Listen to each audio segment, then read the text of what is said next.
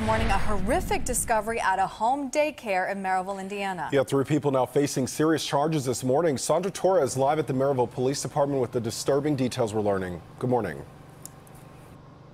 Good morning, Aaron and Lionel. That's right. And the owner, Tawana Cole, is one of those 3 women facing felony charges. She is in custody, but police are still looking for 2 other women involved. And the discovery was made on Tuesday while the Department of Child Services and Merrillville Police showed up at the home to follow up on a case of 3 young children. And once they arrived, they encountered a mother who said her 4-year-old child had suffered a head injury, but the owner was not opening the door after alerting her about it.